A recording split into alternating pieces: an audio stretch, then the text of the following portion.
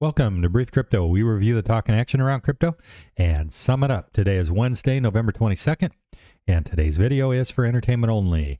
Crypto strong. Got some bad news. The SEC attacking Kraken again. Binance settling with the SEC from when they sued, when the SEC sued Binance back in June of 2023. They also sued Coinbase at that time. And yet crypto is still strong. So yesterday we went through several of these black swan events in crypto, big events that were negative for crypto, and looked at how the markets reacted, how the crypto market reacted, in particular Bitcoin. And Bitcoin seems to just follow the cycles regardless. 35 months of summer, the 35 months of up, followed by about 12 months of down, 35 months of up.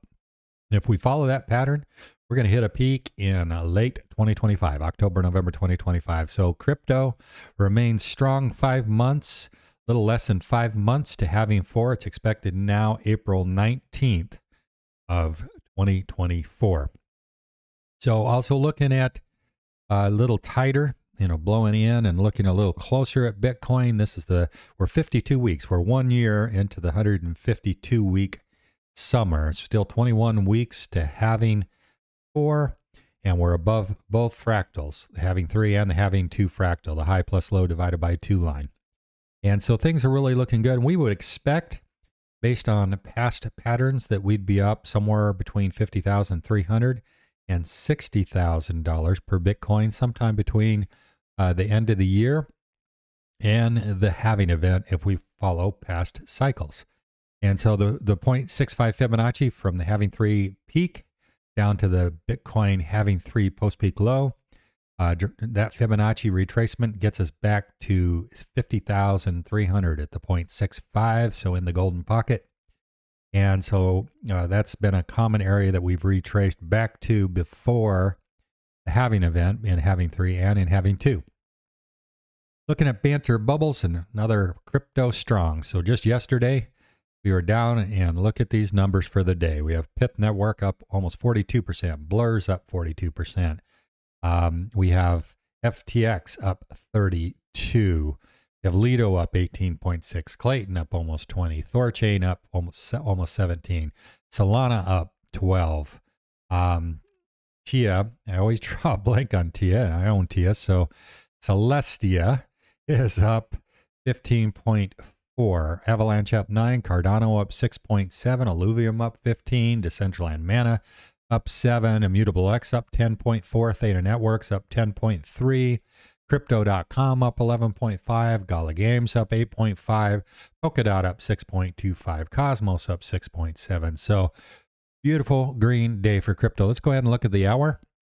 The hour has turned red, but the day is definitely green. So looking at news on CryptoPotato.com, the SEC met with Grayscale Investments to comply with a court order which requires the agency to reassess the ETF proposal from last month, the spot Bitcoin ETF, converting GBTC, Grayscale Bitcoin Trust, to a spot Bitcoin exchange traded fund. The meeting follows Grayscale's submission of a new registration statement to the SEC last month in its attempt to transition the trust product into a spot Bitcoin ETF. A notable development preceding this meeting was a formal mandate issued by a DC Circuit Court directing the regulator to re-review the firm's application. An earlier filing revealed that Grayscale had agreed with the Bank of New York Mellon, BNY Mellon, to appoint the latter as the transfer agent for trust shares. In this role, the bank will oversee and facilitate issuing and redeeming shares and manage Grayscale Bitcoin Trust shareholder accounts. So great news there. The Bitcoin Trust just continues to move up in a very bullish pattern. In bull flags, we're now currently in a bear flag, but that could change, and we could pop positive out of a bear flag anyway. Very positive for Grayscale Bitcoin Trust and Grayscale in particular. Currently at $30.45, and the discount is down to 10% for a low in this month. Looking at Bitcoin compared to GBTC. Bitcoin's up about 130% for the year, or from the halving 3 post-peak low. And the Grayscale Bitcoin Trust is up 237. We've looked at this many times, but it's so significant, we're going to cover it again. Ethereum's up 73. ETHE, the Grayscale Ethereum Trust, is up 154. Still discounts in both of those, so still more gap to be made up. GSOL is trading at a big premium, and you can see that Solana's up 309%, and GSOL, the Grayscale Solana Trust, is up 423%. So currently the Grayscale instruments are outperforming their underlying asset. Looking at further news, money will flood into Bitcoin when an ETF is approved, says ex-NYSE president on CryptoPotato.com. And so Bitcoin, nice recovery. We've got yesterday, big red engulfing candle for the day, and we have a nice green that almost takes out the entire red. We're at $37,326 for Bitcoin right now. And if we do get a more significant retracement, we'd expect it to come back maybe to the 0.5 at 33, or even the golden pocket down at 31,750. We've had several bullish crosses that we've covered. And of course, still the spot ETF approval is the big thing that we expect in Q1 of 2025, if not sooner, with the Grayscale Bitcoin Trust being converted to a spot Bitcoin ETF. Looking at Bitcoin, we've gone through, we've modified this a little bit for buying and selling, and this goes for most tokens. Of course, we'll be adjusting that, and all coins maybe sell a little bit earlier than this when we do get into the sell, but we'd be DCA buying. We started DCA buying back in this time frame, a little earlier actually, and then and we extended that out to pick up on right up to the end, like 1 month before we actually start selling. And hopefully, if we follow past patterns, the more parabolic, steep incline to the peak of Bitcoin in the halving 4 cycle expected in October of 2025. And so this is our current buying and selling plan as far as, and we had higher percentages of buying back in this area. At this point, we're in with all the cash we had on the sidelines, not all of it, but most of it, 90% of it. And we're just dollar cost averaging in amounts from income and anywhere we can get it all the way up through July of 2025, following this plan. We probably will adjust this plan some more. We just adjusted it since we put it out maybe 3 weeks ago. Ethereum, nice bounce as well. It did come down below the support channel for this uptrending channel, the support line, and but we've seen now in this 12-hour chart on TradingView.com a couple of nice green candles, currently at $2,061. For Cardano, we did get as high as 2,092 for Ethereum, just recently. So in this candle, in this 12-hour candle, we got up to 2,090. What did I say? 2,092.